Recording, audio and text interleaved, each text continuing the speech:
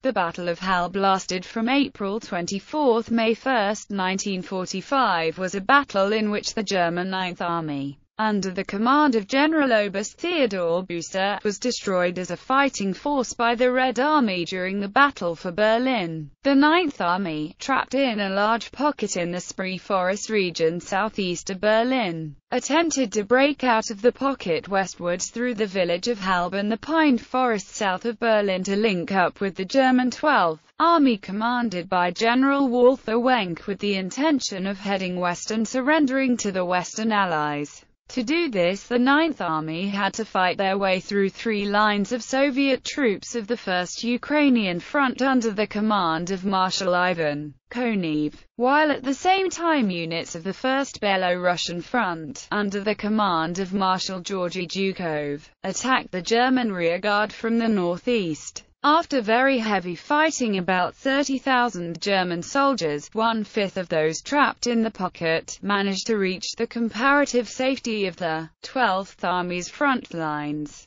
The rest were either killed or captured by the Soviets. Prelude. On April 16, the Soviets started the Battle of Berlin with a three-Soviet front attack across the Oder-Neisse line. By April 21, they had broken through the German front line in two places and had started to surround Berlin. The German Ninth Army covered the defences of the Selo Heights against Marshal Zhukov's First Belarusian Front, but its position was unhinged by the successful attack of Marshal Ivan Konev's First Ukrainian Front on the Neisse. By April 20, it had to withdraw southeast of Berlin, opening the way for the First Belarusian Front. Because of the high speed of the advance of Konev's forces, the Ninth Army was now threatened with envelopment by the two massive Soviet pincers that were heading for Berlin from the south and east. The southern pincer consisted of the 3rd and 4th Guards tank armies, which had penetrated the furthest and had already cut through the area behind the 9th Army's front lines. Encirclement. German dispositions. The command of the 5th SS Mountain Corps, trapped with the 9th Army north of Forst, passed from the 4th Panzer Army to the 9th Army.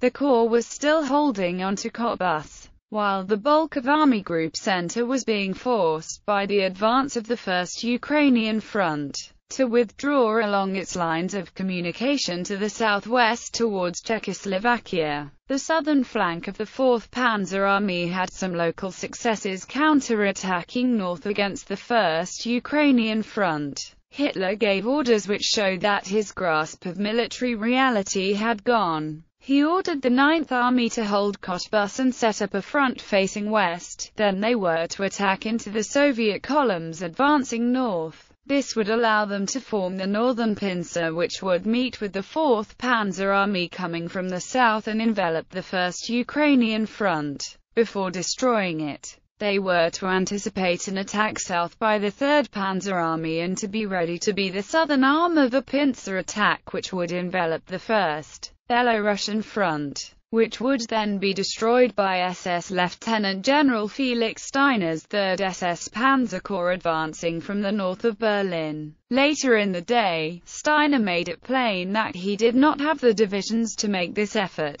Heinrich I then explained to Hitler's staff that unless the 9th Army retreated immediately, it would be enveloped by the Soviets. He stressed it was already too late for the unit to move northwest to Berlin and would have to retreat west. Heinrich I went on to say that if Hitler did not allow it to move west, he would ask to be relieved of his command. At his afternoon situation conference on April 22, Hitler fell into a tearful rage when he realized that his plans of the day before were not going to be implemented. He declared that the war was lost, blamed the generals and announced that he would stay in Berlin until the end and then kill himself. In an attempt to coax Hitler out of his rage, the Chief of Staff of the OKW, General Alfred Jodl, speculated that the 12th Army, which was facing the Americans, could move to Berlin because the Americans already on the Elbe River were unlikely to move further east.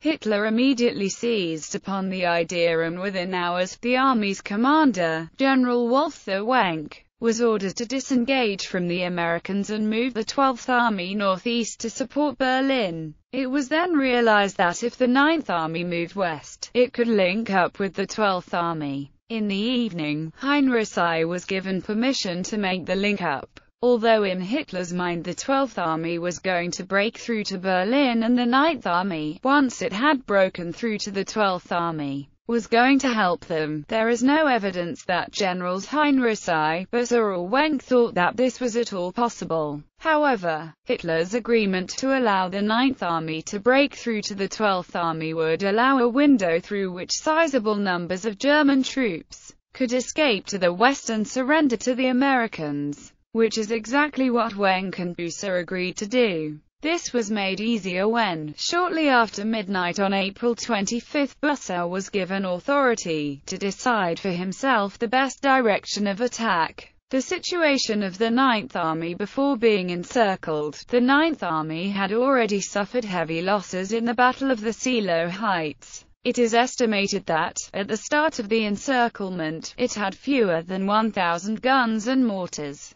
79 tanks and probably a total of 150 to 200 combat-ready armored fighting vehicles left. In all, there were about 80,000 men in the pocket, the majority of whom belonged to the 9th Army, consisting of the 11th SS Panzer Corps, 5th SS Mountain Corps and the newly acquired 5th Corps, but there was also the Frankfurt garrison. The number of tanks reported included 36 tanks in the 11th SS Panzer Corps, including up to 14 King Tigers of the 102nd SS Heavy Panzer Battalion. Air supply was attempted on April 25 and 26. But could not be carried out because the planes that had taken off could not find the drop point for supply, and no contact to the encircled army could be established. The pocket into which the 9th Army had been pushed by troops of the 1st Belarusian and 1st Ukrainian fronts was a region of lakes and forest in the Spree Forest southeast of Fürstenwalde. The Soviets, having broken through and surrounded their primary objective of Berlin, then turned to mopping up those forces in the pocket.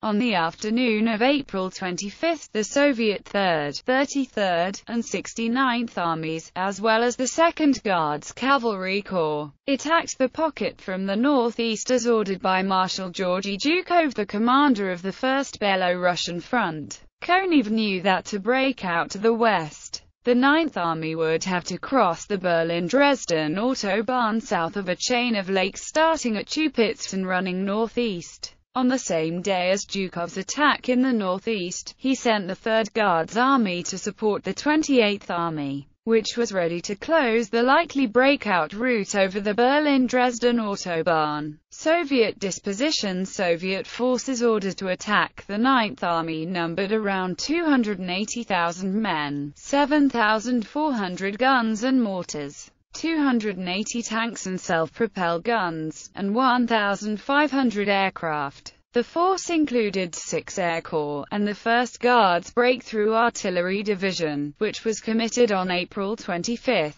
In the area to the west of the encirclement, Soviet forces were already positioned in depth, with the 28th Army's 128th Rifle Corps in the area of Mittenwalde and Motzen, the 3rd Guards Rifle Corps in the area of Tornau, Radeland, Baruth, Mark, Golsen, the 3rd Guards Army's 120th Rifle Corps south of Halbe, the 21st Rifle Corps along the Berlin to Dresden Autobahn 13 to the west of Lubin, the 13th Army's 102nd Rifle Corps with the 117th Guards Rifle Division near Luckenwalde, the 27th Rifle Corps's 280th Rifle Division at Jüterbog, where the Wehrmacht's main artillery school was located. In terms of mechanized formations, the 3rd Guards Tank Army's 9th Mechanized Corps had its 71st Mechanized Brigade between Chupitz and Neuhof, the 4th Guards Tank Army's 68th Guards